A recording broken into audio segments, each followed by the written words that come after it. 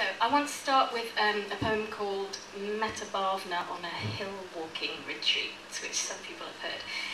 In order to do this, I need to know who knows what Metta Bhavan is. Anybody know what Metta Bhavan is? Any Buddhists in the house go, oh. Well, I'm a Buddhist, but I don't know what Metta Bhavan means. I'm not Tibetan. So for those of you who don't know what Metta Bhavan is, it's a meditation. It's a Buddhist meditation to encourage you to feel loving kindness and compassion towards the world, and that lovely. Nice. And what you do is you start with yourself, and you imagine yourself as being the best you can possibly be, and you think to yourself, may I be well, may I be happy, may I be free from suffering. Lovely. And then you think about people that you really like or love, and you think, may they be well, may they be happy, may they be free from suffering. It's lovely. And then you do it for people who piss you off. And that's not so much fun at all, but that's where the really interesting stuff starts to happen. So, would it be okay if I got a quick drink of water? Has anybody got like a glass of water? Sorry.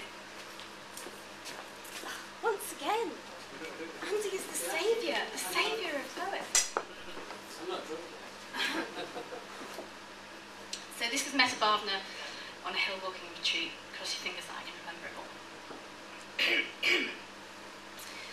The girl from London told me what she did.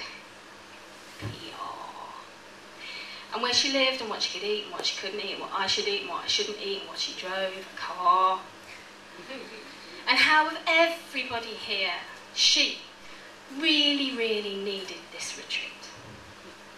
Beneath our feet, green galaxies of moss starburst from millennial mud.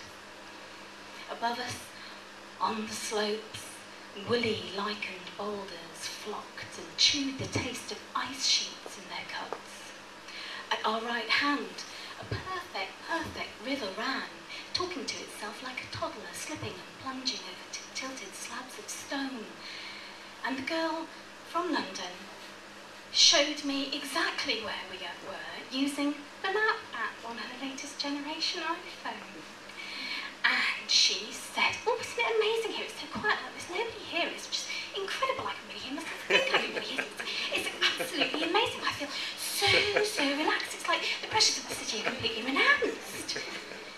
And she bounced and bounced and bounced, hit the path, made tracks, and may she be well. May she be happy, may she be free from suffering. So, the path led us into a pine wood, a comb of light. The air hung raked and slatted, and the path was alive with 1,000 golden spiders dancing high-kneed tarantellas. And the girl from London chatted and she chatted and she chatted about this, that, the other fella, the one she'd loved, the one she'd lost. Oh, the pain, the human cost, but how they loved and how they kissed. Tinker, tailor, soldier, sailor, lawyer, Satanist, the one who could only get it up when she was wearing leather. And all around us, the slender, laddered pods of the willow herb snapped and spat feathers. Seeds, feathery seeds on the breeze. May she be well, may she be happy, may she be free from suffering. And at last, the lookout point, the rallying point of the clans, and the valley lay waiting for us, holding silver in its hands, the lock a melted ingot in the lost wax of the land.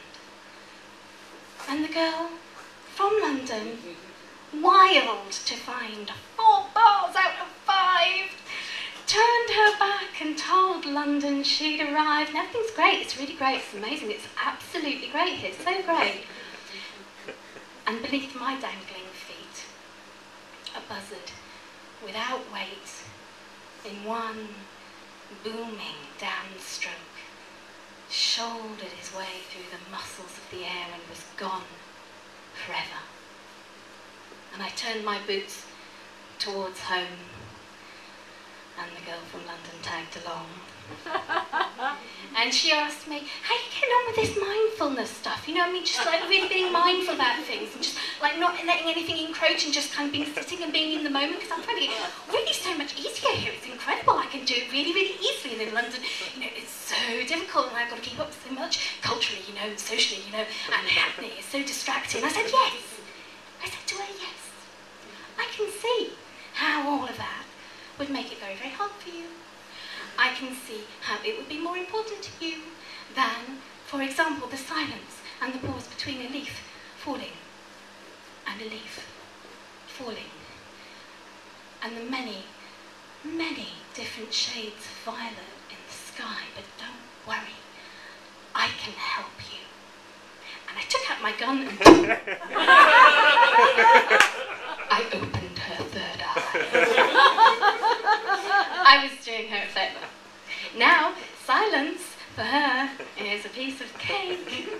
And the hedgerows behind her head, look, they're festooned with shining clots of arterial red. No, it's just a spray of rose hips. And actually, it's my mistake. May she be well. May she be happy.